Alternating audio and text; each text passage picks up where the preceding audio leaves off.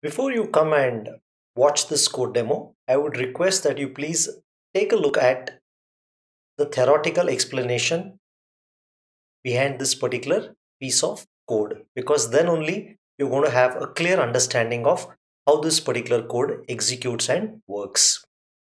So what I'm doing in this particular demonstration is I'm going to show you different ways of initializing an array of characters, also known as a string in C programming language. So suppose I define an array of characters name 1.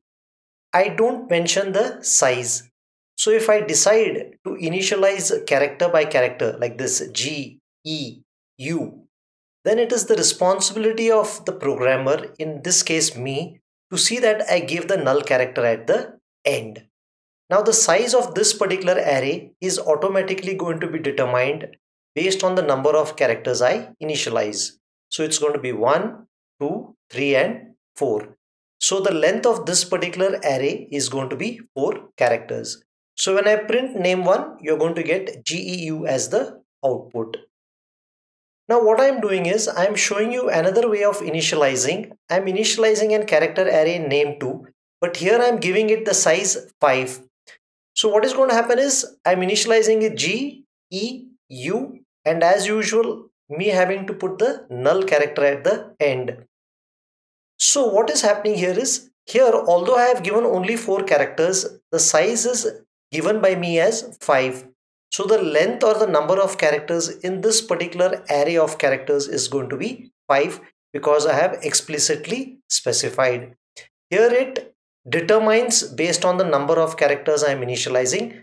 Here I have already told there will be so many characters. Then next what I am doing is I am showing you one more way of initializing an array of characters.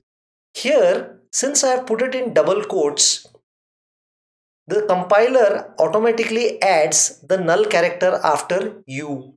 So if you're initializing an array of characters using double quotes, you do not have to worry about the null character. The compiler will automatically put it for you.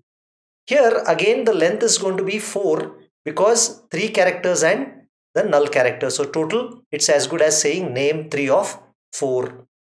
Next what I have done here is I have initialized name 4 with width 5.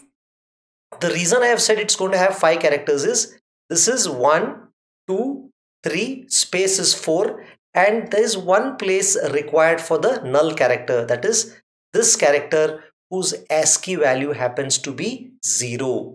It is not the number 0, it's a ASCII value 0 that is added at the after the space character that is appended. Since I am initializing by double quotes, I do not need to worry about adding the null character. Now I have shown you one more way here, but this is a problem. I have defined the length of number of characters in this array name5 as 5, but I have already 5 characters which I have given here.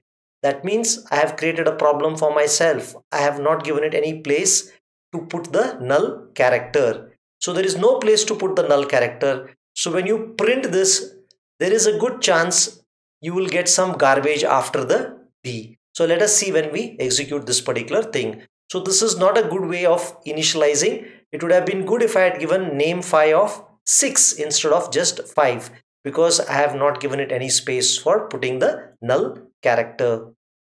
Now here what I am doing is quite different. GEHU is a string or an array of characters. Let us say G starts at memory address 1000.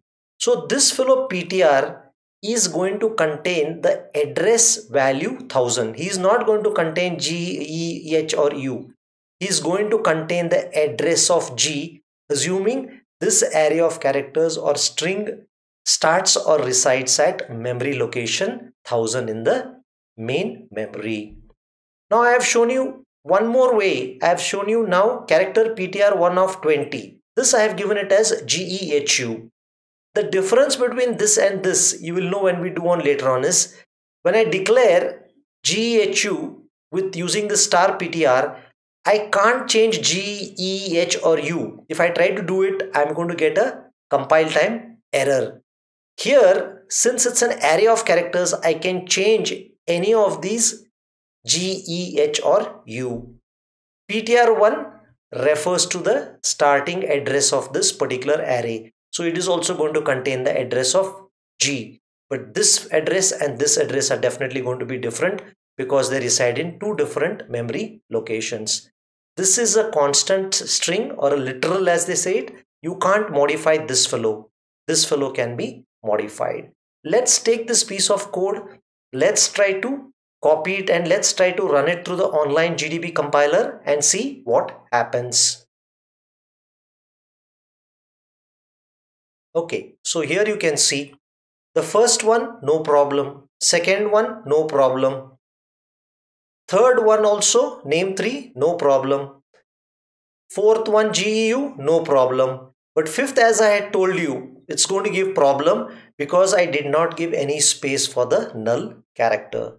Because I failed to give space for the null character, the behavior is going to be undefined. That's why you saw some garbage being printed after GEHUD. Now if you see this one, it is printing GEHU. Similarly, this is also printing GEHU. So what happens to this printf is, it says the conversion specifier is %s.